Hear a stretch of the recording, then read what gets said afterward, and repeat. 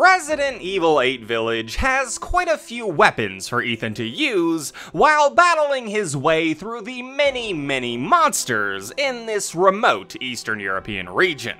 From the usual suspects like shotguns and rifles, to the more obscure firearms like the rocket pistol, Ethan's arsenal is as diverse as it is deadly.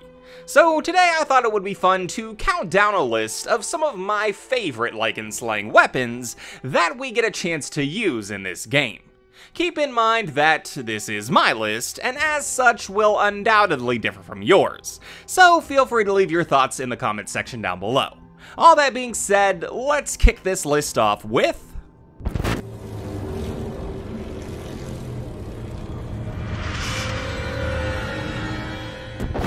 Is there anything in gaming quite as satisfying as the glorious crack of a headshot? In my opinion, it doesn't get much better. And no weapon brought me more headshots in RE8 than the only sniper rifle in this game, the F2.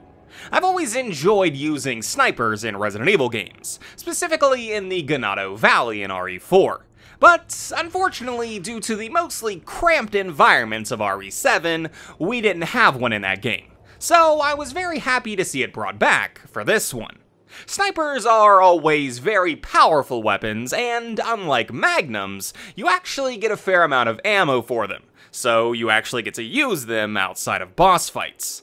However, while I certainly used this thing a lot in the campaign, my affinity for it really grew in the game's Mercenaries mode. I'm not sure how many of you have played Mercenaries in this game, but in that mode, the palette of weapons at your disposal is very small, and even smaller as you progress in the levels. In the first 4 though, you can get the F2, and it's about the only weapon that I used to get my SS or higher ranks. It was these levels that really made me find my love of snipers again, and it was this mode that earned the F2 the number 5 spot on this list.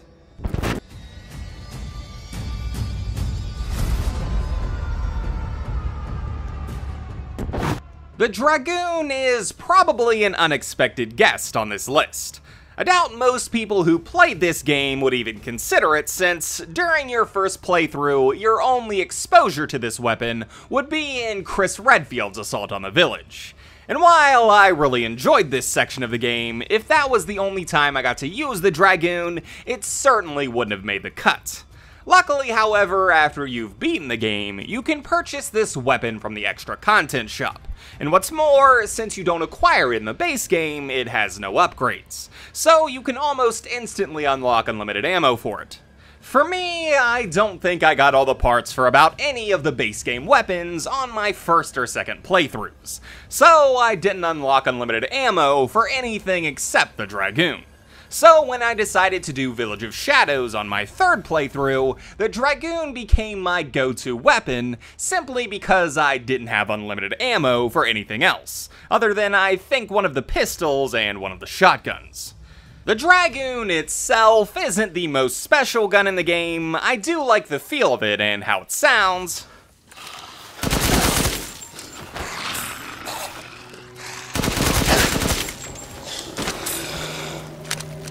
But really, if it wasn't for how easily you can get unlimited ammo for it, I wouldn't have used it all that much. It reloads really slowly comparatively, and takes a lot of bullets to put even a standard lycan down on Village of Shadows difficulty.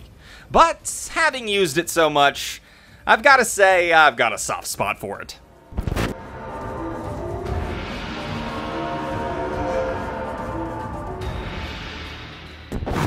There are 3 weapons that really stand out to me in terms of visual design in this game.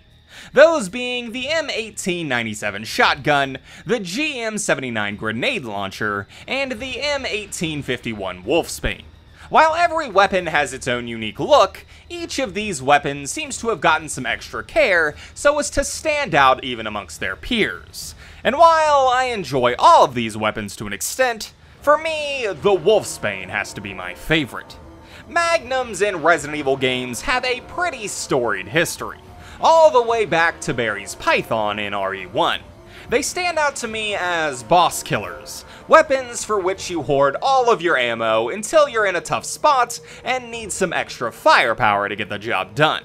However, what I truly enjoy these guns for isn't necessarily their role in the standard storyline, but rather the sheer devastation you can rain down on enemies once you've unlocked their infinite ammo.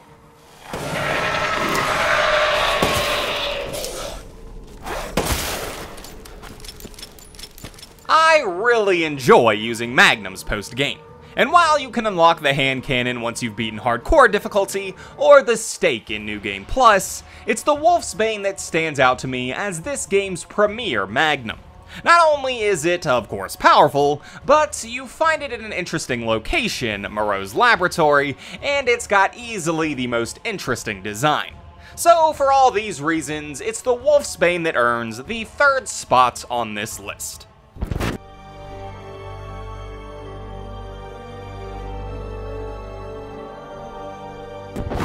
I'll let you in on a little secret.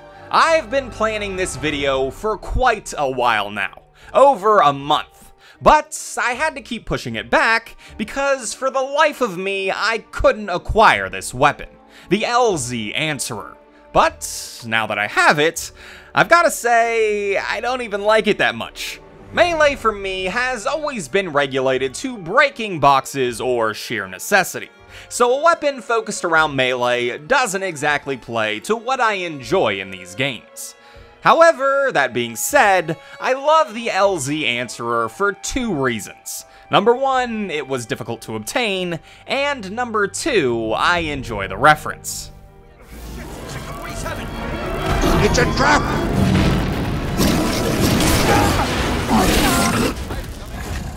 I've always liked it when a game pays homage to another game or form of media, and that's pretty obviously exactly what the LZ is doing for one of the most iconic weapons of all time, the lightsaber. Personally, I've never been a big fan of Star Wars, but even I won't deny that the lightsaber is a fantastically fun weapon. But what I like even more than the homage is that this thing was hard for me to get. I miss the days when you could get something interesting for going above and beyond in a game, and Resident Evil 8 does a good job of rewarding you when you've done something that's meant to challenge you. In order to get the LZ, you need to get at least an SS rank in every Mercenaries map, which, at least for me, was exceptionally difficult. And while I may not love the actual reward, I enjoyed the process of obtaining it.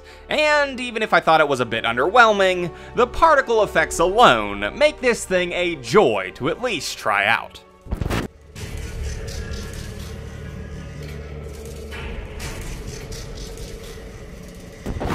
I don't know that the Lemmy would top many people's list of their favorite guns in this game. It's not exceptionally powerful, it's the first gun that you get in the game, and you'll probably get rid of it halfway through when you get to the M1911. However, as with many of the weapons on this list, I've used this gun so much that it's earned a special place in the inventory of my heart.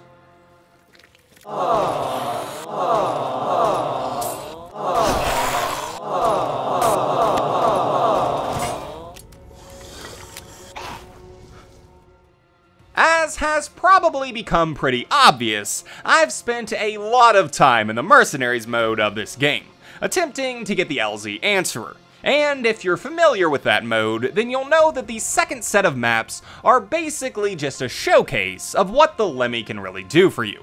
In the harder Mercenaries maps, the only weapon that you'll get with any real consistent ammo is the Lemmy, meaning that you're going to have to get very familiar with it in order to get any kind of high point total.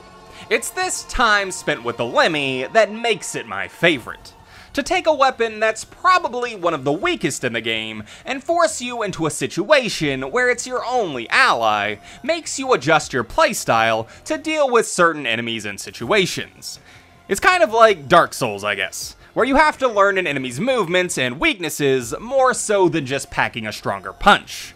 With the Lemmy, you have to do those things, and it's fun to strategize for an upcoming bout, knowing that you have that limitation.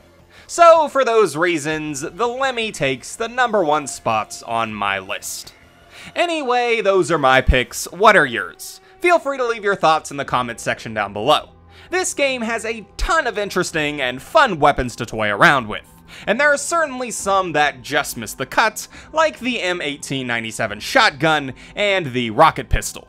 Resident Evil games almost always have a great selection of weapons, and this one was no exception. But anyway, thank you all for watching, I hope you enjoyed this video, and I hope to see you all in the next one.